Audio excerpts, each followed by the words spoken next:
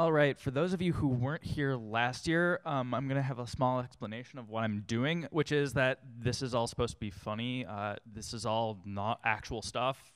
Don't take any of this as an actual thing that you need to like learn or do. Just laugh, imagine some like nice picturesque music in the background, and enjoy what I'm about to do.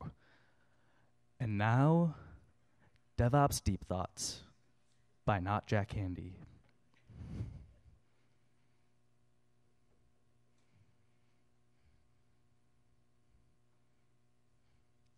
Maybe, in order to understand DevOps, we have to look at the word itself. Basically, it's made up of two separate words, Devo and Ps. What do these words mean? It's a mystery, and that's why so is DevOps. Most of the time, it was probably really bad being stuck in the server room, but some days, when you were on hour 20 of maintenance and there was a heat wave outside, you check the weather online and think, boy, I'm glad I'm not out in that. They say that Kubernetes has many secrets, but the biggest is this: I'm not using it in production.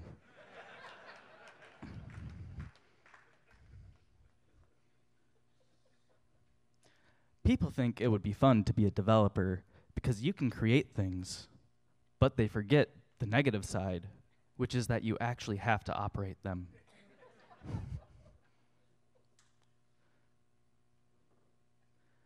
When I was a junior, there were times we had to train ourselves. And usually, the best way we found to do that was Stack Overflow.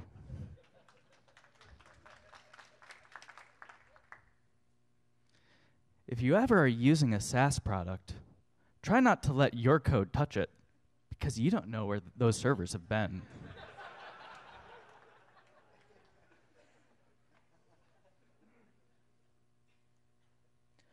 If your monitoring ever tells you that your application is down, don't believe it, and just keep on doing what you were doing, because something tells me that the man is behind this one.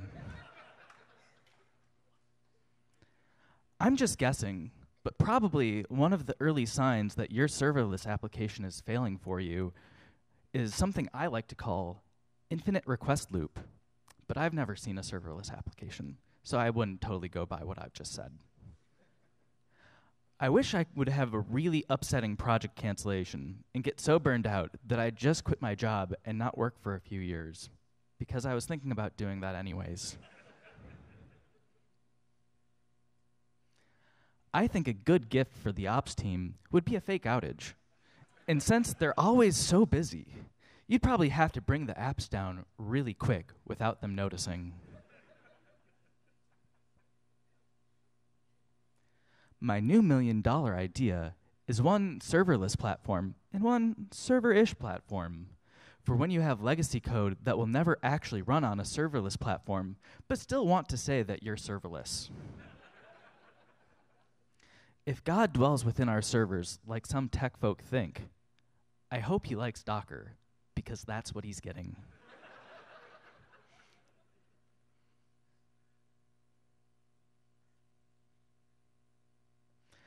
Somebody told me how frightening it was how much technical debt we were accruing every sprint.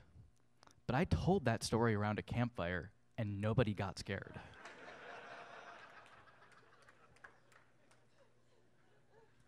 We used to laugh at the one engineer when they'd head off to conferences we thought were pointless. But we wouldn't be laughing the next week when they came back with some new tool they wanted to implement in production. People around here need to realize that every time they talk about how fragile our infrastructure is, it's just inviting a large enterprise with greater uptime demands to buy our company.